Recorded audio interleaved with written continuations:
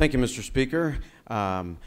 This bill deals with volunteer health services, and it will expand an existing program that provides the opportunity for healthcare practitioners to earn continuing education credit, at the same time offering up their service to uninsured and underserved communities across the state of Florida and in rural areas. That is the bill. Are there amendments on the desk? None on the desk, Mr. Speaker. Is there debate?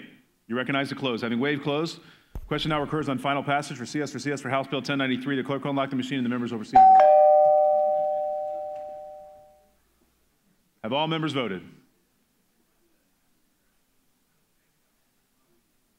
The clerk will lock the machine and announce the vote. 116 yeas, 0 nays, Mr. Speaker. Show the bill passes. Read the next bill.